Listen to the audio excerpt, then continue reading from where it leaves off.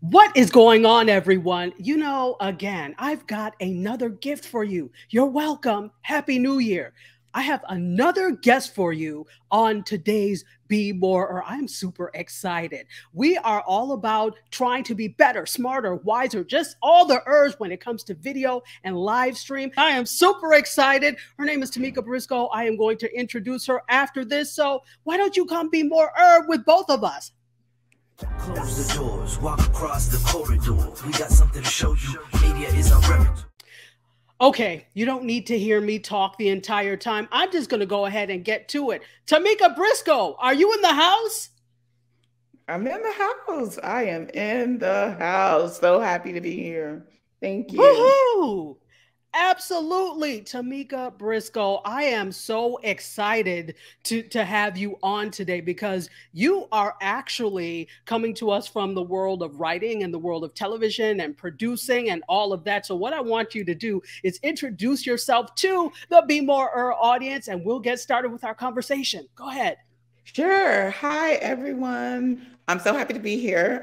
My name's Tamieka Briscoe, and I'm a screenwriter. I'm an independent filmmaker. I'm a director, and I'm based in Los Angeles. I'm originally from Washington, D.C., and yeah, I'm so happy to be here. And you rep DC all day long. Anytime I'm in a room with you, there's never a time we don't know that you're from DC, which is great because I spent 9 years in DC, so I understand the magic. Yes. I'm a Howard alum. HU, yes. Exactly. Y'all make sure the world does. You don't know? We could be talking about bread. I'm like, yeah, we had bread at Howard University. We'll tell everybody who will listen. As you should. It's illustrious. It's the real HU. It's all that. So I get it. Thank you. I'm glad you recognize. Hampton I'm might from DC, disagree with you. That's Virginia. That's different. That's separate. Yeah, they're good too, so DC, but that's the real HBCU. No, we love all HBCUs. We do. I went to Bowie State University, so I went to HBCU. I didn't know you went to Bowie. Yes. Yeah. Wow. We have so much in common. Yeah. Sure. Bowie is a wonderful HBCU. In fact, when I was defending my dissertation, my outside examiner was a professor at Bowie State. So, and a lot of us taught. Yeah. That's amazing. Wow, absolutely. Bowie is the DC, Maryland, Virginia area just has some wonderful colleges, particularly the HBCUs. So for sure. We go, HBCU sister. Yay. Yes. So because I understand how special the DC, Maryland, Virginia area is, talk to me about how that had a role in shaping you for what you do today in terms of the screenwriting and everything else. Absolutely. That's a great question because, as you know, I'm so proud of my hometown. So it's so cool to be from DC. Like, it is the nation's capital. It is, more importantly, Chocolate City, or it was, but that's another issue. I'm so proud to be from a place where I could look to my left and I could look to my right and just see people who look like me. Like I lived in other places. And there's just nothing like DC. So being an artist, being a writer in particular, it just brought so much to my storytelling because I am a Black woman screenwriter and director. And for the longest time, I thought that would be something that didn't identify me. I just thought because of the kind of TV that I liked growing up and the reason that I wanted to be a screenwriter, it was from watching shows like Melrose Place and 90210 and soap operas like The Bold and the Beautiful. So I thought I would write that kind of diverse or quite frankly, like mostly white stories because I do believe I could. I believe all Black writers can write for the world that they grew up seeing. But as I really started to write, my stories are so Black and I'm so proud of it and I lean into it. But it all came from my upbringing in Chocolate City. Well, let's talk about your stories being so Black. There is a wonderful project, which, by the way, I think I told you that I sat and binge watched the entire first season. And let me tell you, that's a testament to your writing because I don't sit and watch rubbish. Right, true. I don't.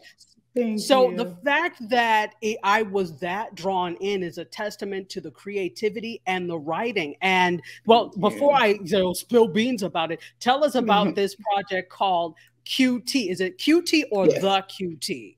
No, QT is perfect. Yep. QT. Okay. Okay. Go QT. ahead. Tell us about it. Okay, so QT, it's really it's something that I deliberately left open to the imagination, because it was born during the pandemic, so we filmed the whole show remotely, so we leaned into that. So you'll see people on FaceTime, you'll see people on Zoom, you'll see exactly what it was like when we were not able to be out in the streets, like, we really aren't completely back, but where it's way better than it was in 2020 when we first came up with QT.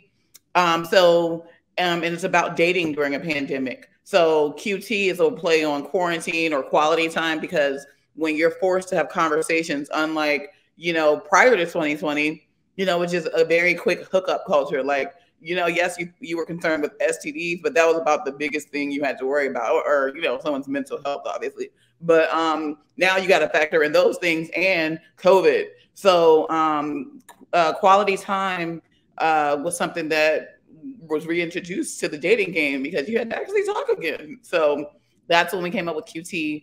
So it's about millennials just living in Los Angeles and dating and connecting at a time when it was very difficult to connect because everything had to be done virtually. So we filmed the show remotely, using our iPhones, using Zoom and technology to piece together a scripted dramatic series, but we did it remotely. And we are a team of mostly Black people. So that was really cool. Wow. And how did you do the research for this? And I'm particularly interested, not to make it about me, but my dissertation was on Black people and internet dating. So this is what drew me to the series right away. How did you do the research for this? Oh my gosh. Well, part of the research is my life. Like, oh my gosh. Oh, Like, wow.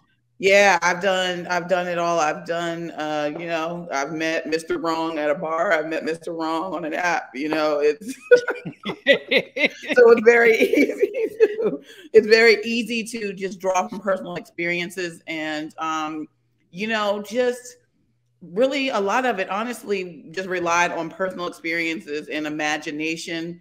And I don't think it really took much research, so to speak, for this project in particular, because I was telling a story that was very familiar to me, or I at least kind of drew from some of my personality traits and attributes that I would be looking for in a male.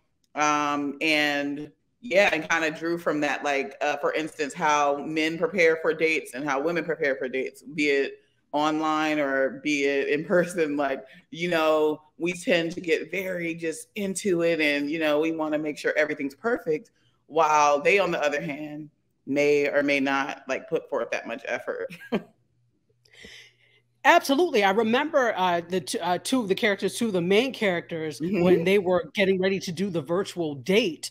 Yeah. She put a lot of effort into getting ready and making sure she just looked just so. And I remember he had on shorts. He did. And he threw in a shirt. Yeah, he didn't shower. Yeah. The shirt wasn't even clean. He just threw it on, especially because it was virtual. For him, it wasn't that big of a deal. But for her, you thought she was getting ready for a real date, right? That's what I wanted it to feel like she was about to go out for a night on the town. And that's interesting. I wonder if you found that as a difference between men and women in real life in general when it comes to, quote, quarantine dating or dating during the pandemic. Did you find or hear about women would put forth more effort? Go ahead. Oh, for sure. That's the cool part about doing a series, because we're releasing episodes every week. So you get immediate feedback, and people really identify with that. They're like, oh my gosh, that's exactly how it is. Like, women, like, we just go above and beyond. We want to impress. And men, not that they don't want to impress, but maybe they don't think of those intricate details in order to impress. Like, they just feel like, I'm going to just show up, be myself, be charming, or whatever that is, but not, we just show up in relationships in different ways. And that can be, good or bad. Absolutely. So how would you say, or off of the relationship things now onto the well, it's still relationship, but onto the meat of this. I want to talk to, so this show is all about leveling up and being more than when it comes to things like video and live stream. Now, aside from the challenge of not being able to be there in person with the actors and the rest of the crew, what were some of the challenges you had in shooting a show remotely? And how did you be better doing it remotely? How were you able to overcome those challenges to be that much better in your production? I love that. That is a great question. And I love that you make me think about that, because everything about that process forced us all to become more. Like, even with my actors, like, generally an actor, they show up to set, they got hair and makeup waiting on them. They have, a sound person that connects their mic. They have all this, but, every person involved with the production had to pretty much become all those things for themselves. And I had to pick up more roles than I normally would. Like, I had to location scout within your house. Like, okay, well, where can we shoot this? And what needs to do set design. But they had to physically like implement it. Like, okay, let's get rid of these pictures. Let's make it look more like a character and not like the home that you're existing in already. And yeah, that was we all just had to just keep thinking of things. But the biggest thing for me as the writer is, how do I continue to tell a story that is, for the most part, going to have to involve people not being in the same space ever, and people don't get tired of watching it? Well, I didn't. I certainly didn't. Thank you. No, I really didn't. I felt it was that engaging that, you want to come. Of course, I binge watched the entire first season. So I was like, okay, next, okay, next. And I still have to get to season 2. So, I can't wait for you too. I can't wait. I can't wait. It definitely got more.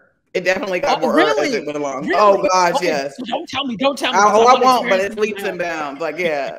Wait till you see it. Yeah. Wow. And I think that's the important thing here, that you just put something out there. You took a chance. You put yours, and you've been doing things for years, for donkey's years, because you've been in LA forever. But putting this out there, it's about putting it out there and then learning from what went well or didn't go so well, and then leveling up the next time you do it.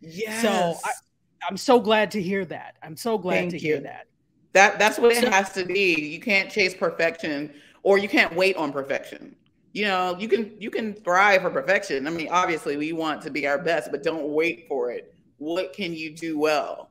And you know what I mean? People will grow. Like, how many artists out here, there's no such thing as perfect art. It's all up to who receives it and how they receive it. Scope when you emotionally broke. Settle in our knowledge and conversations.